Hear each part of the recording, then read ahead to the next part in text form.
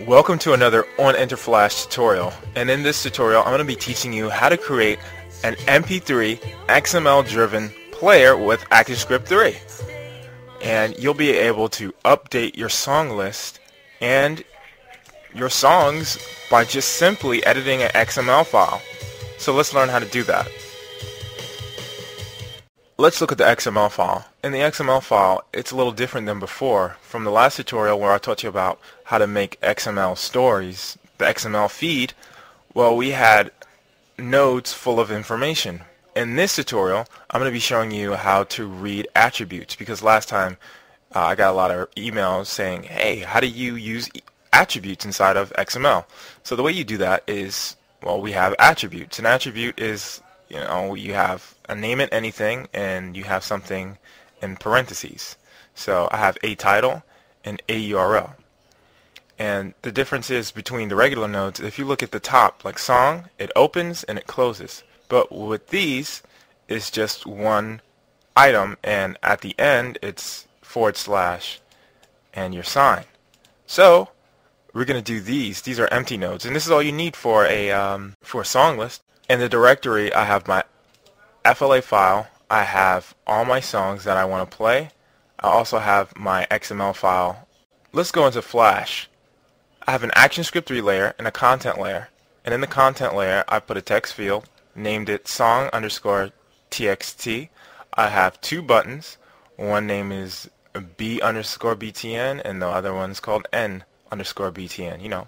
Back and next. I set up a bare bones structure of the Flash content, but don't worry, I'm going to explain everything.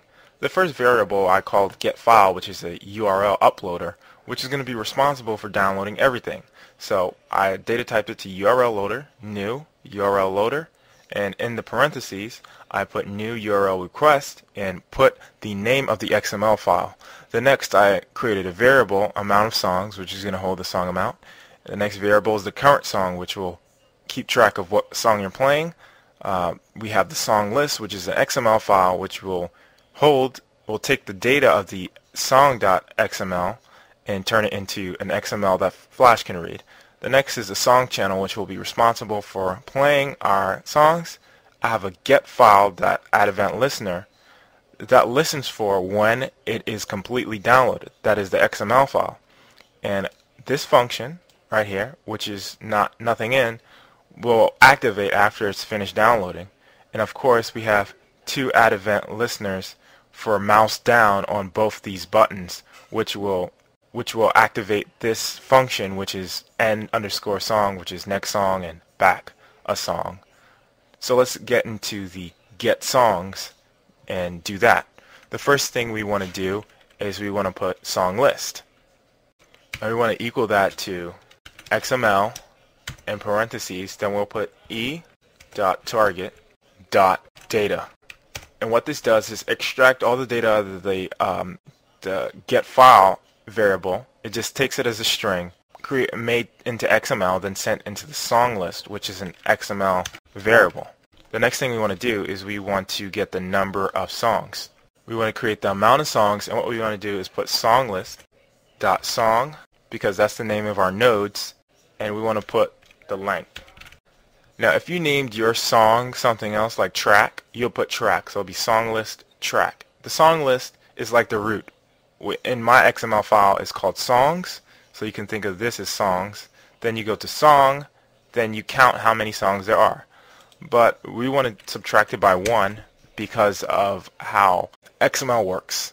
So if we subtract it by 1, we'll be right where it needs to be. So instead of 1 through 4, it'll be 0 through 3. And the next thing we want to do, since we have all the information, the files, the song, and all that jazz, we might as well call the function that we're going to create the play song. So I'll just copy that.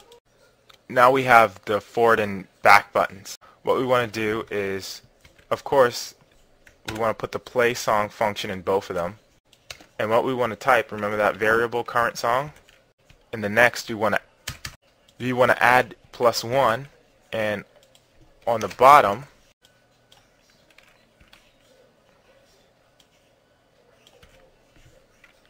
we want to decrease it by 1.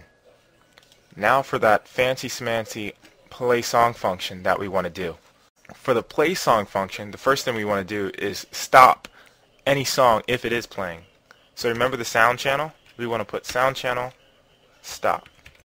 The next is we want to test if the current song is going too far or has it gone past the number of songs we have available. So what we have is an if statement that says if current song is greater than the amount of songs, we want to set the current song back to 0. And we have another if statement that says if the current songs is less than 0, like if it says current song is -1, we want to put it to the song amount. Now we can get into the attributes of the XML file, and I'll show you how to do it.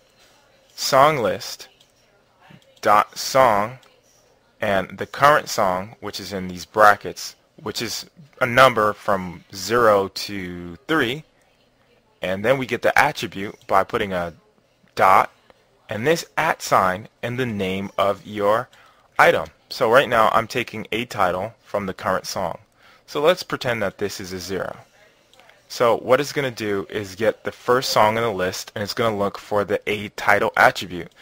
This item makes it an attribute. So the @ sign shift 2 makes it an attribute, and we're taking that number, or we're taking that text, we're taking that information and we're putting it into the song_txt on the screen. Now what we want to do is create a new variable which will hold our song. Now the song has to load from a URL, and what we're going to do is call it var sound, data type it to a sound, and make it equivalent to a new sound. And in the new sound we'll put new URL request like always, and this time we'll do something a little different by adding in that song.song, the current song. So let's pretend this is 0. It'll go to the first element, and we'll look at the a URL attribute, and you can see that @ sign again. And that's how you rip the attributes from the XML file. Not too complicated. You have the song list, which you can pretend like it is a root. Then you have the name of the element, which is song for me, and the number of which you want to go from 0 to 3. For me, you can have 20 or a million if you like. And you want to put the @ and the name of the attribute. Now that we're done with all of that, we want to start to play the song. So we'll put, and we want the sound channel to control it. So we'll put song.play and set it to the sound channel. After we're done with that, we want to create an add event listener for the sound channel. So sound channel.add event listener, and the event that we want to add is sound complete, and the function that I want to create is song end. So at the end of the song we want something to happen, and the thing that we want to happen is essentially the same thing that happens inside of the next button, and we'll just copy and paste it inside of the function. There's just one difference. We want to put e.target.stop. This will just ensure that the sound channel, which is the target of this function, will stop when you are done. So since we have everything all written out, let's try it out. Well, I made a mistake here. I have to put amount of songs. And we have a working XML MP3 player. Now if you wait to see if the song will complete, then it should go into the next song, but unfortunately I don't have that much time. Thanks for watching another On Enter Flash tutorial. If you like these tutorials, don't forget to subscribe, rate, comment, and go to my website, onenterflash.blogspot.com, where you can find more tutorials, the FLA, and click on an ad or two to put a few pennies in my pocket. Thanks a lot.